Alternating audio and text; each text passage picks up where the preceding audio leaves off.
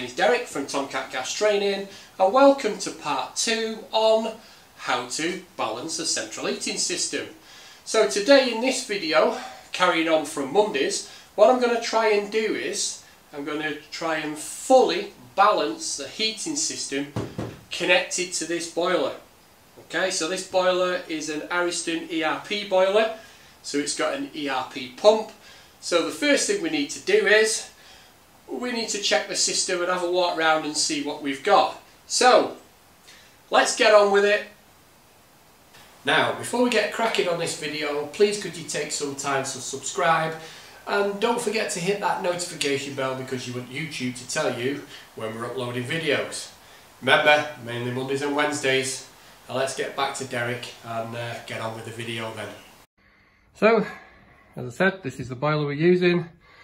And there's the ERP pump. So this is the first radiator on the circuit, and if we follow the pipework up, we've got this boiler here which I'm going to have to isolate so it doesn't take an easy route.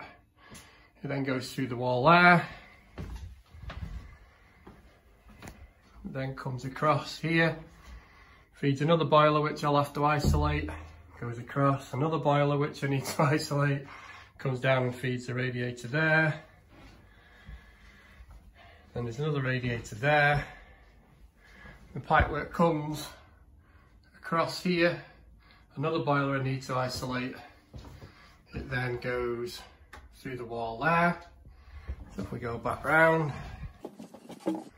so it comes through there, feeds the two radiators here, then goes here, and then there's one in the ladies' toilets there, and there's one in the gents' toilets there.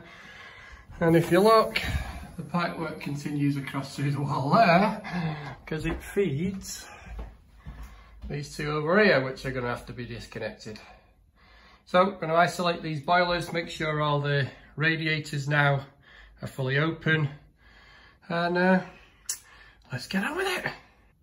And the temperature we're starting off with this morning is 14 degrees.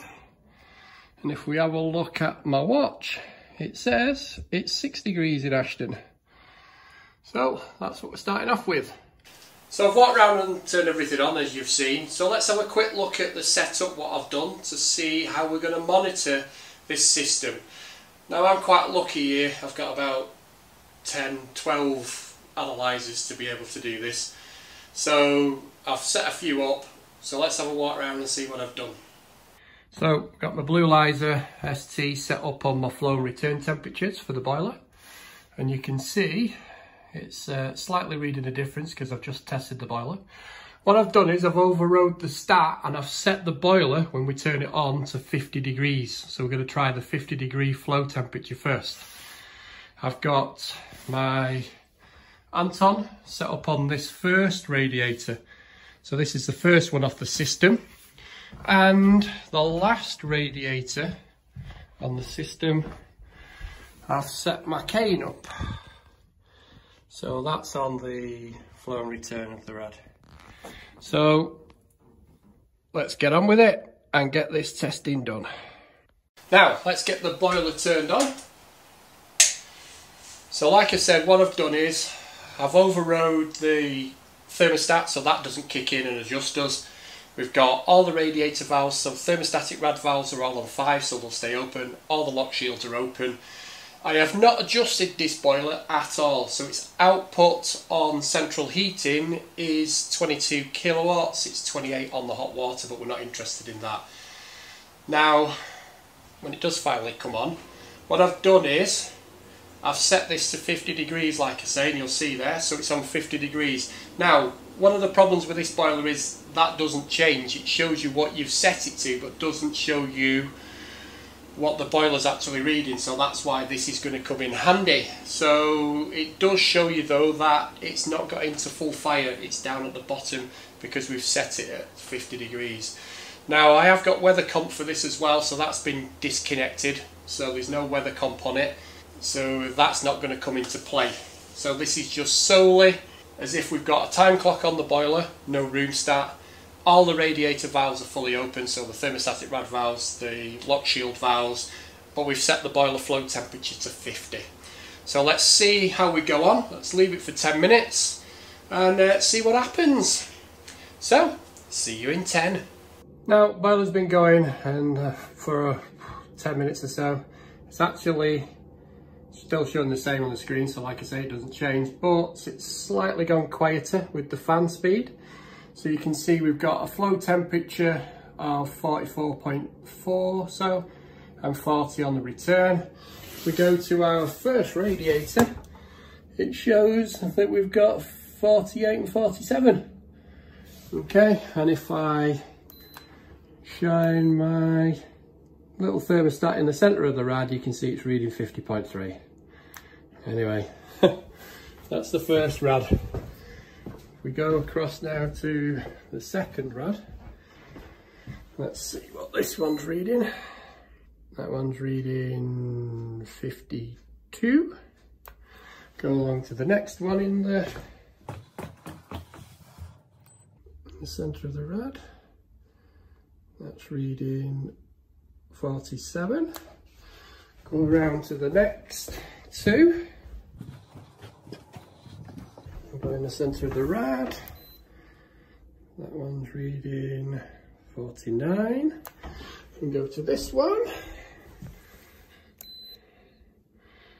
That one's reading 49, 48, nearly 49. We go into the ladies' toilets first, because that's the next one that comes across, and it feels cold in here. And that one's only reading 18. Let's feel the pipe work. So it's lukewarm on the flow and the return going into the rad. So the radiator is pretty lukewarm, just lukewarm. Going to the gents. Ooh, it's even colder in here. That one's reading 13, chest of pipe, freezing cold. So this one is not getting any heat now at all because all the radiator valves are open. So let's see what we can do about that then. Let me just try and explain what's going on here. Sorry for the crudity of the drawing, but hopefully you'll be able to follow it. So this is our boiler, and this was our first radiator what we've got in the kitchen. And then these are the ones on the back wall, these are the ones in the hallway, and then these are in the gents and ladies toilets. So that's my drawing. So what's happening is the pump inside the boiler, because it's an ERP pump, first of all starts delivering the water around the system. So it's sending most of the water and the heat to the first radiator because the valves are completely open. It's then sending them over to these two, then to these, and so on. But what's happening is, you can see from the temperatures we're getting, by the time it gets to this one, the water is kind of short-circuiting to that one and missing out these two because the return temperature is getting too high, so the pump is slowing down. Remember, the pumps are burner linked. So the pressure going up and the temperature going up, you could hear the modulation going down and the pump speed going down. So there's not enough energy then getting to these two radiators because the pump has modulated all the way down. If this was a standard efficiency pump, then we probably wouldn't be getting the problems what we're getting with these two radiators. So hopefully that's explained quickly why the heat's getting to these three radiators and these are kind of okay and then these two are struggling. It's all because the valves are fully open and the return water is coming back from this one. So this one's overheating, this one's massively oversized for the room, so that's what's causing the system not to work correctly. So this is what we've now got to try and eliminate. So let's go and find out how we're going to do that then. So now we can see we've got two radiators struggling at the far end, or the last bit of the run that are not working. So what we're going to do first is, we've got now a flow of 44 and a return of 40. What we're going to do now is I'm going to do what a lot of engineers do, is start the first radiator and I'm going to crank it all the way down and I'm going to turn it open a quarter of a turn. Then I'm going to go to the next one and turn it open half a turn and then 3/4 and then a turn. And I'm going to see if that makes any difference to getting that last radiator working. So let's have a go at that then. So the first one on the system, which we're now saying we've got 46 and 45, so it's pretty much going straight the way through. I'm going to turn it, because this is a wheel head, not a lock shield, all the way off. So that's all the way off, and I'm going to turn it quarter of a turn. So that's quarter of a turn. But remember, not all lock shield or wheel head valves are exactly the same. So this is going to be interesting because these are all different, and see what happens. So that one we've done a quarter of a turn. Let's go and do the rest of them. So this is a troublesome valve. I'm going to leave this one fully open. Okay, so this is the last one I've got to. We've still not got anything coming through here yet, and we've still, it's 15.3 degrees this radiator, and we've still got no inkling of any water coming here. Now the biggest problem we've got now is ERP pumps.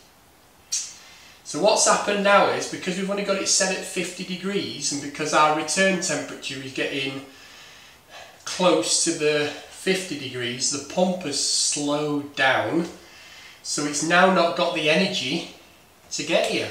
So I don't think this will ever get hot.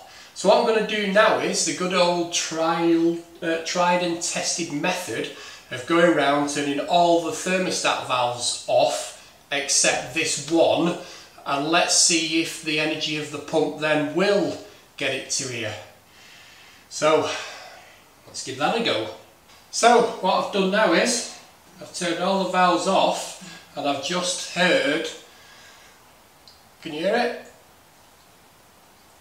The water to start moving around this system, and this is just starting to get warm now on this flow pipe, and the top of the radiator is starting to get warm.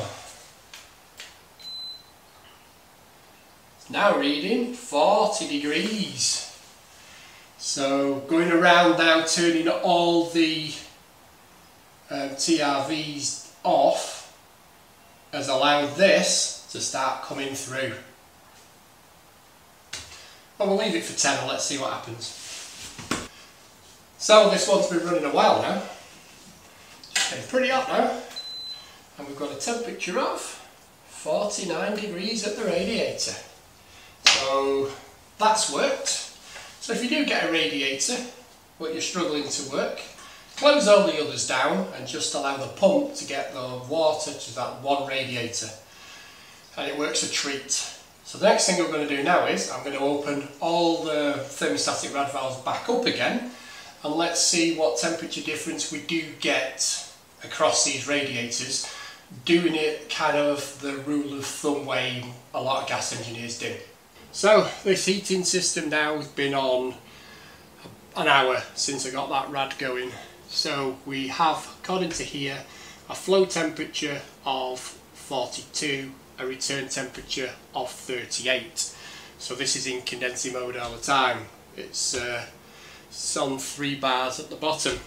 So what we're going to do now is I'm going to have a look at all the radiators and go around and see where they're at, because it's been on an hour now. So let's go and have a look at that. So this is the first radiator. Remember, we only turned that one open a quarter of a turn. So let's have a look and see what the analyzer says. It says 38 and 39, so it's pretty much going straight the way through. Let's see what the radiator temperature is. So that's reading 42.1. Let's go and try the next one. So that one's reading 42, so pretty much the same. Go to the next one. So again, that one's reading pretty much 42, that's 43. Let's see what the room temperature is in here. So it's saying 19 degrees. It does feel quite nice in here.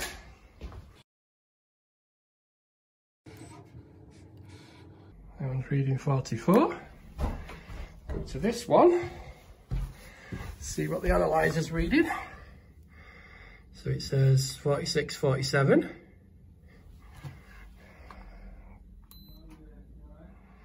This one's reading 44. Let's go into the gents, see what that one's reading.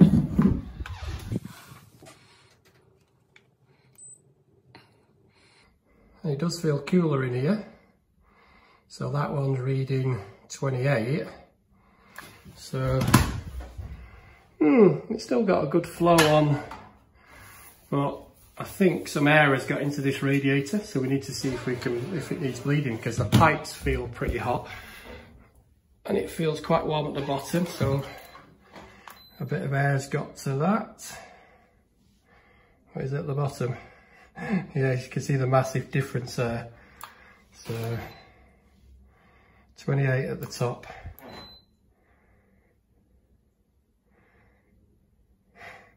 39 at the bottom, so that's got some air in that rad. Let's go across to the next one. So this one feels warmer, and that's 39.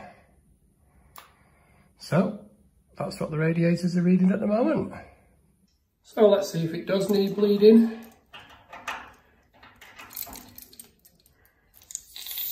Oh yeah.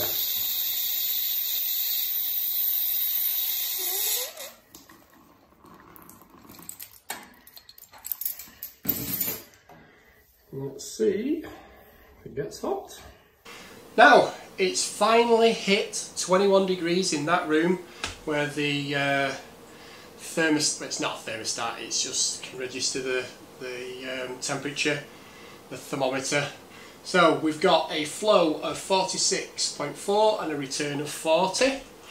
We're still on this 50, so that's pretty much what we're going to get with the 50 degrees on the flow temperature. So let's do a last whip around the system now and see what the radiators come out at before we now up the temperature to, I think we might as well go to 70 degrees and we'll see what comes out there. So again, the first radiator, we've got 39.42. Check the radiator, it's saying 46.47, 46. Let's go and check the other ones.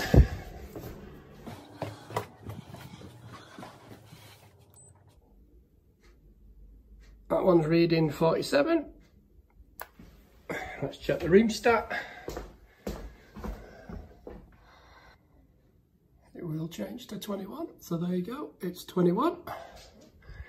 Let's check this rad. 46, nearly 47, so they're pretty much all the same. Let's go and check the others.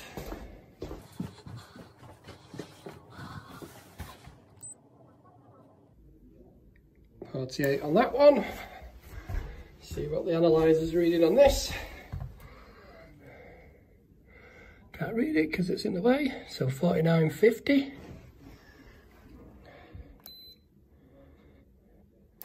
47 on that one.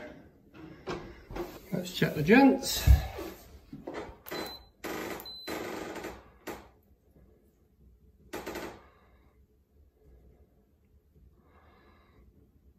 Not a million miles on that one. Let's check the ladies.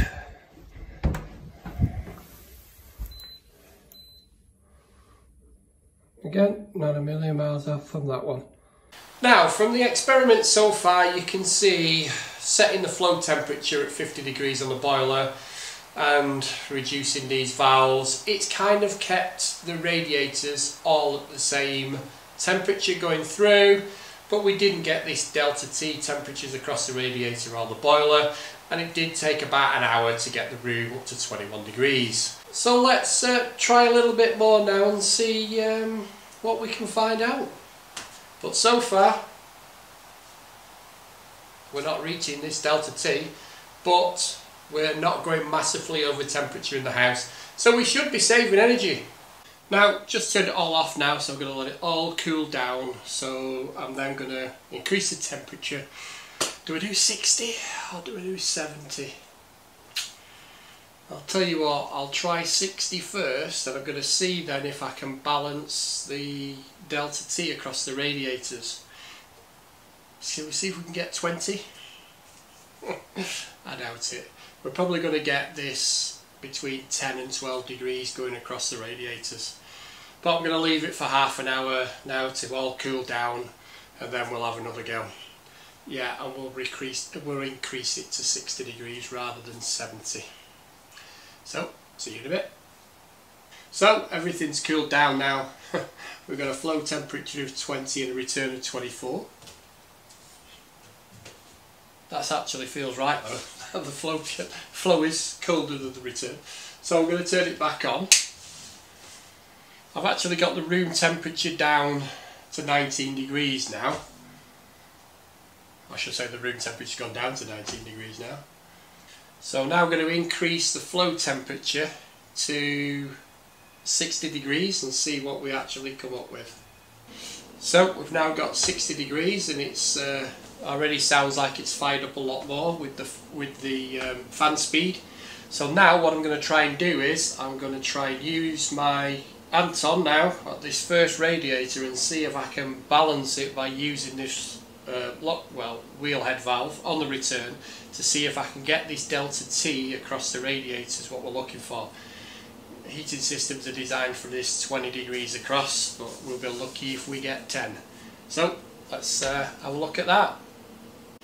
Now we're at this first rad again. Now remember, this is the one what's only cranked open a quarter of a turn.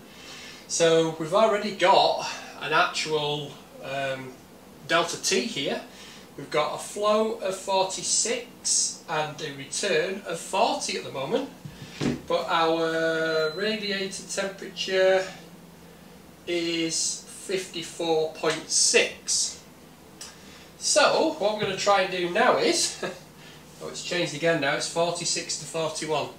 So what I'm going to do is I'm going to crank that down a little bit, so we're going to turn it back an eighth of a turn. So I'm just going to go a little bit and see if that makes any difference, and we get any difference in the temperatures of the rad. So let's say the rad is 54.6 or so, and we've got a 46 and a 41 flow return. So let's see, leave it for a few minutes and see if that makes any difference. So we've left it for a few minutes now, and 46 and 40. So I'm going to turn it down a little bit more and see if that makes any difference. The rad temperature now is 53 and dropping. We've got 52.9, 53. We've got 45 and 40 now. So 40 on the flow. What have we got on the boiler? We've got 54 and 48 on the boiler, so we haven't got anything going across there neither. Well, we've got 5 degree difference, but we're still lower than the 50, only just, and the boiler has just started to ramp down again because that return temperature started to get up. Now it's going to get to a point now where I'm virtually turning this rad off, so we're virtually all the way down. And it doesn't seem to be making much difference in the delta T, but actually making a difference in the temperature of the rad. So we're at 51.4 now, with a flow temperature of 44 and a return temperature of 38 and a delta T of 6. We've actually gained a delta T by increasing the flow temperature. This will probably just prove that we heat up a lot quicker. Obvious reasons. So we're now on 55 448 on the flow and return, so we got a delta T of 6 on the boiler. And remember, I didn't adjust the kilowatt output of that boiler. I think when the trainees work it out, it's about 9 kilowatts, something like that, 8 or 9 kilowatts. So we're getting to the point now where I'm turning this off a little bit more, and we've still got this delta T of 5. So let's have a walk round and see what difference this has made now to the other radiators, and I'm going to try and adjust a few of the others and see what we get. So we can see this radiator, its first one is 42 and 38. So if we check the temperature, we can see the radiator's now 47. Let's go and check the others.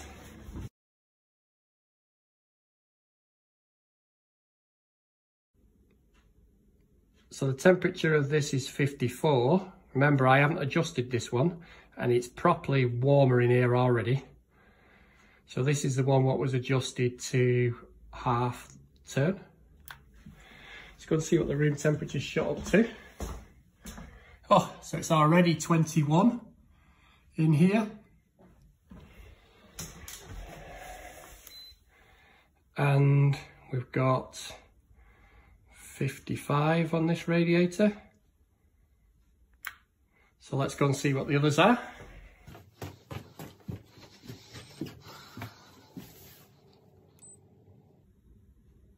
This one's 58, 59, 58. Let's see what the analyzer's reading. So it's reading 61 and 58. So let's see what this is reading.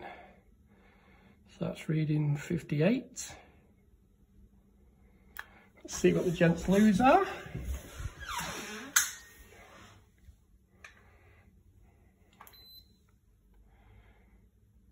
So that one's 57 and it feels nice and warm in here. Ladies. Yeah, it's proper warm in here now.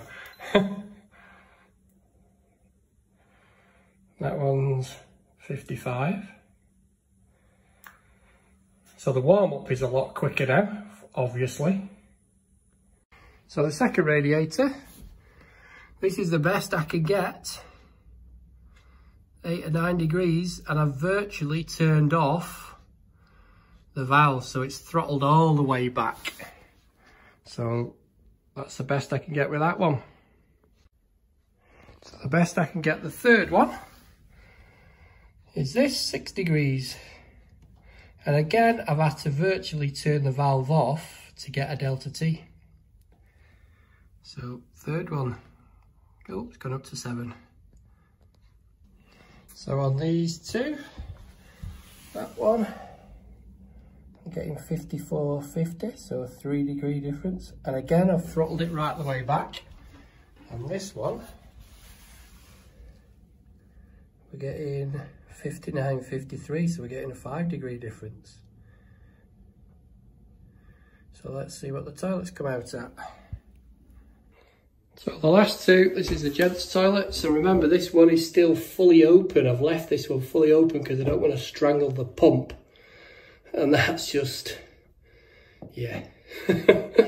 Go to the last one. This is the ladies. And yeah, pretty much again. So let's try and sum up this. Now, what have we gained from this experiment? It's now 3:15. I started this at 8 o'clock this morning. Granted, I had about half an hour for my dinner, but oh my word, how long out and drawn out was that? So what we've kind of, or hopefully what we have got from this is, first of all, a central heating system is useless without a room stat. because the temperature just goes up and up and up and up, and you're wasting heat. So if your central heating system hasn't got some kind of room start, you're just wasting so much energy. The next thing is, we'll hope we found out, is this flow temperature is the key. So the main keys are the flow temperature. The lower we can get it, the more efficient it can be. Weather comp, that's massive. Why are we not fitting weather comp to every boiler? Okay. Actually range rating the boiler as well on its heating. Now, I've had loads of comments on my video on which is the best boiler for 2020, and they're all saying you don't need to do all that rubbish because boilers modulate. And we've just proven that the boilers modulate down, but not enough without being controlled by a smart room start. So E-bus, M-bus, or whatever you want to call it, open therm, if you've got your room start linked to the boiler, that is going to make a massive difference, along with weather comp. Now, one of the things we have worked out is, if that radiator isn't working, we can close all the thermostatic rad valves on the other radiators and we can get that one to work. Trying to balance across the system to get a delta T without working out the size of your radiators first is pretty damn impossible. Most of the radiators we had up there were twice the size of what's required, so we were always going to struggle to get a delta T across them, including the boiler. We did actually get some delta T, but not what we expect to. Now again, this isn't in a house, so these radiators are oversized to try and get rid of some of the heat when they're doing assessments. So hopefully that has shown that the radiator sizing makes a massive difference. Actually sizing the radiator to the outside temperature, and the outside temperature being a big issue as well. So we're none the wiser. Well, I'm none the wiser anyway. Alright, like I say, it's not been done in a house, so that's one thing, and the radiators aren't sized for the house, so that's kind of messed up, this whole thing anyway. But hopefully it has shown that keep your flow temperature down, have a room start, have controls, have weather comp, and we are going to get these boilers to work as efficiently as we can. I've proven that this rule of thumb, what engineers do, just like the quarter of a turn, half a turn, does nothing. Does absolutely nothing, because unless you know how big the actual hole is going to be on the lock shield, because like I say, some of them you do a quarter of a turn, it's fully open. So, but there are some special valves out there now what are self-regulating, and they will reduce the flow rate, but again they're dead expensive. So so yeah, this half an hour 35-minute video has proven, hopefully proven, that how important your flow temperature is, your radiator sizing, a room stat, basically a room stat which is either E-bus, M-bus or open therm, so it gets that boiler in regulating right the way down, because if you don't, your room temperature is going to go massively over, okay, so you're wasting energy. So anyway, if you want me to continue with this and try and get to some, I could try it at my own house actually, do another video on seeing if we can actually get this delta T, then put it in the comments down below, but I bet there won't be many. So if you've liked this video, why don't you give me a thumbs up, or leave a comment down below. If you think I've done it all wrong, then let me know. If you think I've just wasted your life, don't bother. Don't put a comment. Just move on. And where was I get up to? So yeah, leave a constructive comment down below. If you're not subscribed to our channel, then subscribe, because I have gone over 6,000 subscribers now. So thank you very much to everybody who subscribed. And don't forget to hit that notification bell, because YouTube will tell you when we're releasing videos, which is mainly Mondays and Wednesdays. All I've got left to say is, thanks for listening, thanks for watching, and I'll catch you on the next one. Cheers, guys.